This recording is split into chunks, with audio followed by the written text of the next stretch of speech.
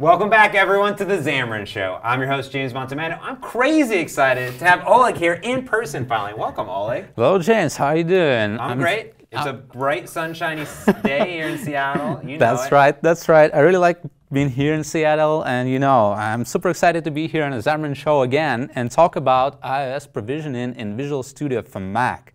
I'm a big fan of provisioning, and I really love to work in Visual Studio for Mac. And today I have a bunch of amazing stuff I want to talk about. Yeah, so last time we had you on, you were in Boston.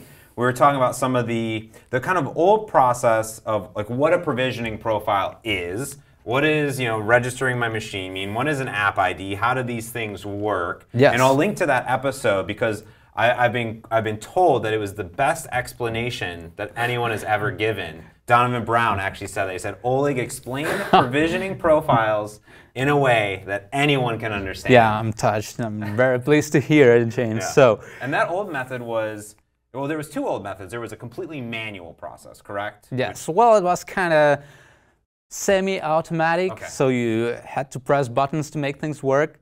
And today, I'm going to talk about completely different workflow we introduced in Visual Studio for Mac. But before I'll switch to the actual demo, I just want to talk a little bit about iOS provisioning system again, just to make it clear why it's so important to have provisioning and why do we use it. So yeah, it's everyone's favorite feature of iOS development. Yeah, exactly. So basically, iOS provisioning in a nutshell is a sign-in system, proprietary Apple's mechanism to control development and distribution of iOS apps. And it's a pretty complex system, and if you will break it down into pieces, you'll know that it consists of a lot of elements, like there's certificates, provisioning profiles, app IDs, iCloud containers, and so on and so forth. And it's not necessarily clear how all these elements are related to each other. And of course, if you read documentation carefully, if you follow all instructions, I promise you will end up in the right place, doing the right thing, and you'll deploy the application to your device or publish it to the App Store without having any problems at all. Yeah. The problem I always run into is that I'll get everything set up. I'll read through all the Xamarin documentation, which is pretty fantastic. But then I'll either, a year passes, and everything expires. Oh, yeah. Or I get a new machine every few years, and I got to go figure out everything. Or I'm going on just someone else's machine, working on my source code, or setting up continuous integration. Yes. It's a nightmare. Yeah. Yeah, so here's the thing. Like me, myself, I'm a lazy person. I like to read documentation. And every time I have problems with provisioning, I have to go through this way of trials and failures, and sometimes it takes like a couple of days, and I constantly read all these horrible stories on Stack Overflow and Xamarin.forms about how people spend like just a lot of time trying to fix this little iOS provisioning problem they have. And I gotta say that typically in each team there is so-called iOS sign-in guru, like a sign-in wizard, I call them. So this is the person who knows how to do provisioning right, and they spend like a big chunk of their work time just helping their colleagues. Yeah. And I've been there myself back in Xamarin days. Like a lot of people from all over the team were reaching out to me and saying like, hey Oleg, I have this new wonderful device and apparently I can't deploy my application. Oh yeah, that was the worst. You go and buy every year or two you're getting a new device, or you need to test on a specific device because I want to test it on iPhone or now an iPad, or I'm just like deploying on something else, and I'll do the whole thing again. Yeah, that's right. Oh, like, hey, I want to use SiriKit in my app. Like, I enabled this checkbox in Entitlements List Editor, and apparently everything is broken now. So what should I do? And, I, of course, was always happy to help, but in the back of my mind, I had this notion that, provisioning, even if it's so complex, it shouldn't be that difficult for developers. That this complexity shouldn't be exposed to developers. And in previous session, we covered a bunch of really cool controls. We had an iOS bundle sign-in panel and project options. And after a while of using this feature, I realized that I pressed these buttons and elements in the same order every time. And I caught myself thinking about, hey, what if this thing would be automated? Yeah. So before it was go click 10 or 20 different buttons. Then you made it click 4 buttons, and Yeah. that wasn't good enough for you. Is that what you're saying? Yeah, I was like, I don't want to click buttons at all. Like, I want the whole provisioning thing to be done for me automatically by the IDE. I want it to be invisible. I like that. Yeah. Sounds like an ideal scenario. And then you don't have to worry about it. You can go read the documentation if you want to know what happens, but it just happens. That's the goal, right? Yeah, so without any further ado, I think we should jump into the demo, and Yeah, I will show you how it works. So, cool. What I have here is completely blank Apple account. So Everyone's favorite developer portal. Yeah, certificates, identifiers, and profiles. And this is where many of you may have spent hours. Yes. So I have 0 certificates. I have 0 app identifiers. No provisioning profiles. My keychain has some certificates, but none of them from Apple Developer Portal, and even more, I don't have any provisioning profiles installed whatsoever. So my provisioning profiles folder is empty. And let's say I'm completely new Xamarin developer, and I want to create my first application and deploy it on my wonderful device. You're so excited. You're like, I just installed Visual Studio for Mac. I'm ready. Yeah, that's true. That's true. That's right. So what I do is I go to Visual Studio for Mac, press New Project, Single View iOS application. All right. I'll call it my awesome demo yo. So, and I'll press Next. And once my project is created, what I can do now, I can go to info.plist. And here, I have a sign-in section. Now, maybe how would you describe the info plist? Because it's super important for someone brand new. Yeah, well, info.plist is a very important file for iOS application. Basically, it has all the most essential information, such as application name, bundle identifier version, and also for visibility, we embedded the sign-in control right in the info.plist editor. Got it. So even though settings made by this control is not reflected in the info.plist file, just for visibility purpose, we place it here. Yeah. Very cool. So here I have a team drop-down with a list of accounts I'm added to, and this is my empty account. It's Oleg Demchenko. So if I'll select team, automatically manage sign-in checkbox is getting enabled. This is a new feature that's inside of Visual Studio for Mac, and you're running version 7.3. So it's now in preview, guys. Yep. So you can download it in the preview channel. Cool. So once I'll press this magic checkbox and agree to use automatic provisioning, Visual Studio will spin some wheels for me, and in a matter of like 5 seconds, what happened? I have a certificate in my keychain, and I have a provisioning profile downloaded to my machine. And let's check what's going on in the Apple Developer Portal. So instead of the empty list, I have a certificate here now, and provisioning profiles. Boom. Here we go. My awesome demo yo development provisioning profile. So, all right. So it seems like I'm kind of good. So what can I do next? Basically, what I want to do is to deploy my new application to my iPhone. Got it.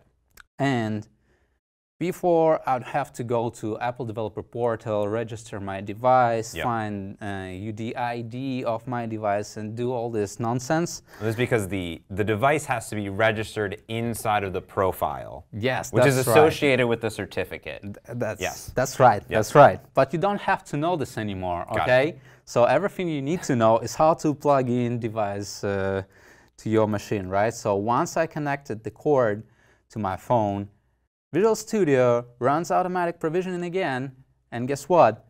I can run my application on device. So there's your phone. If I also select that as a deployment target and press play button, once the application is built, I'll see it here, and I'll show it to you, okay? So this is kind of very important thing, like you need to agree with all the terms and conditions.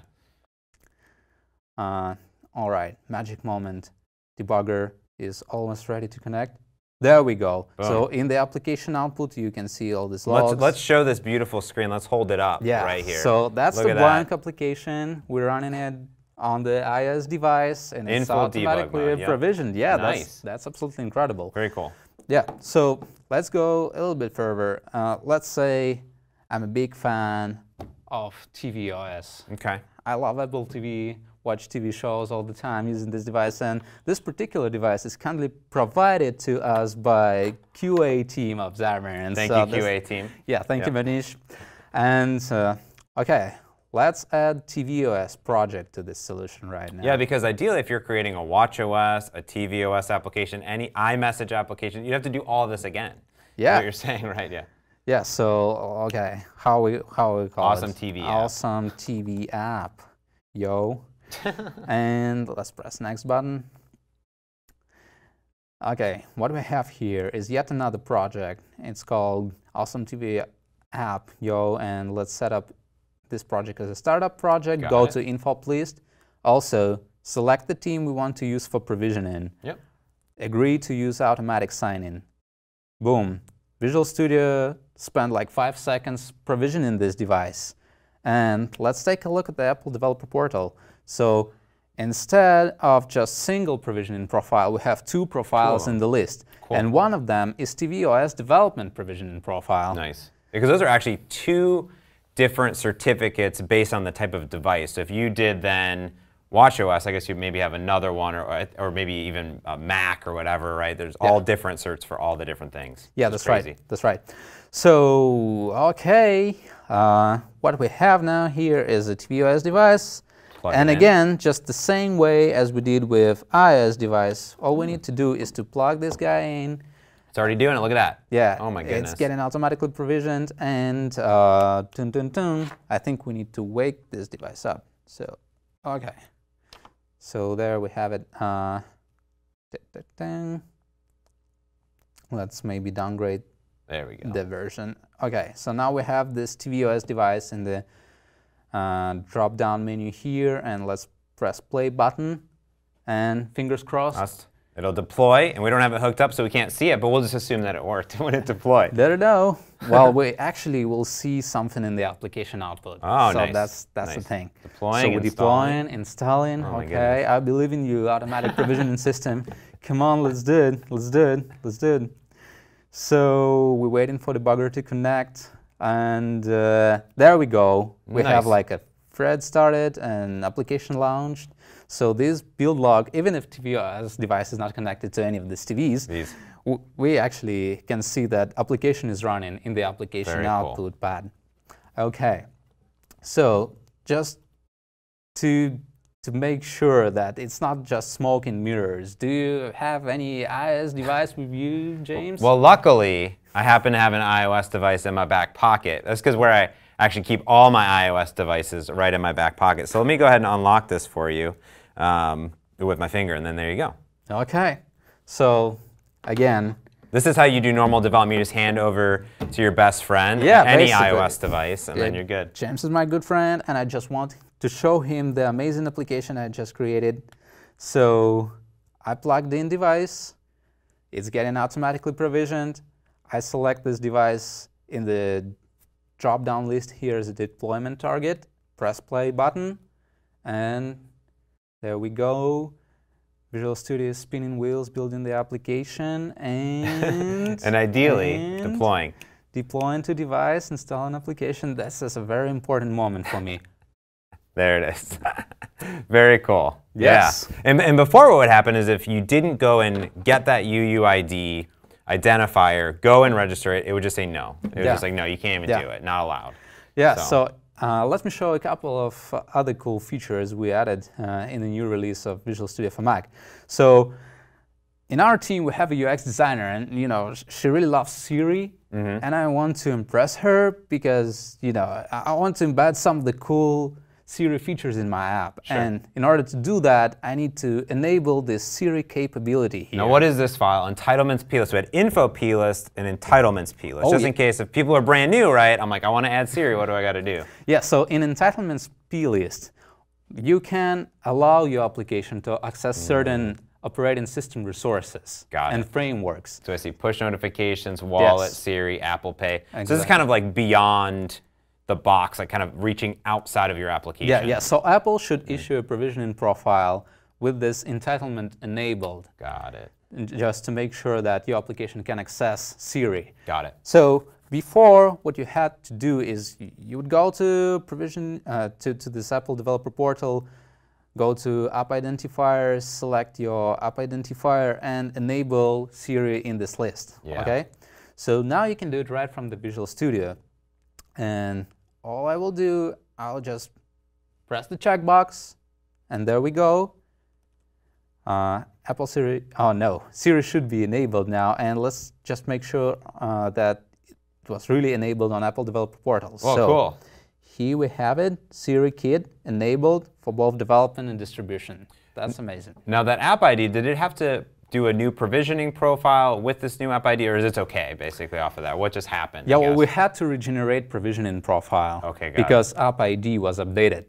Got it. So first we update app ID, then we regenerate new provisioning profile, then we download this provisioning profile to user machine.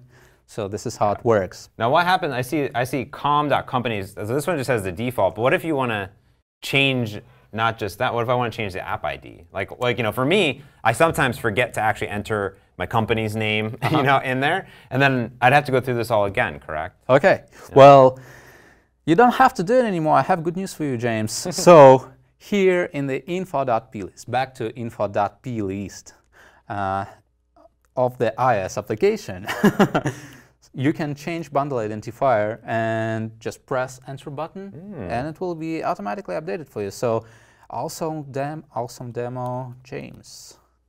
Enter, automatic sign in, is spinning wheels again. Done. And what we'll have here is new app ID created for your application. Whoa, cool. Awesome demo, with all of James. my entitlements. Yes, with Siri Kit enabled. Very nice. That's great. Very nice. Yeah, so a very important thing, like we draw a very clear line between automatic provisioning and manual. Okay. iOS sign-in And before settings. there was the semi-automatic, right? Yeah, so it's yeah. So one or the other, basically. yeah, basically now you have to use one of them, like either manual or fully automatic. You're in or you're out. Yes. Yep. So if you use automatic sign-in, iOS bundle sign-in in project settings will be disabled. Okay. So to enable them again, if you're a sign-in wizard, you can turn off automatic sign-in, go to iOS bundle sign-in again, and here we go. Like we have two drop-downs, just like we had them for years and years and years before all these cool fastlane features. Yeah, and yeah, basically it's very easy now to provision applications. Yeah, and I'm super excited about it. Yeah, that's amazing. Yeah, so being able to not only just do file new, but take any existing application. It doesn't have to be a new application. This could be an application from 5 years ago, right? Yes. Enable absolutely. automatic signing, get everything done for me. That's right. Change info plist, change entitlements, tvOS, anything that you need, basically, is what you're saying. Just now go and provision everything you'll see. Like all devices that gets in your way, just provision it, run your application on it, and just be awesome and use Xamarin for mobile apps development. There you go. It's how signing should be, let's be honest. Cool. Anything else you want to show off or anything like that? I think I'm done. That's it. Awesome. Well, Oleg, thank you so much for coming in person all the way out here to beautiful Seattle to show off our brand new awesome automatic signing. I love it. I can't wait to get my hands on it. I love it. Well, until next time, I'm James Montemagno. Make sure you hit that subscribe button. I think it's over there. Maybe it's over there. Who knows where it's at? You'll get the latest updates right in your inbox. And until next time, this has been the Xamarin Show. I'm James, and thanks for watching. Bye.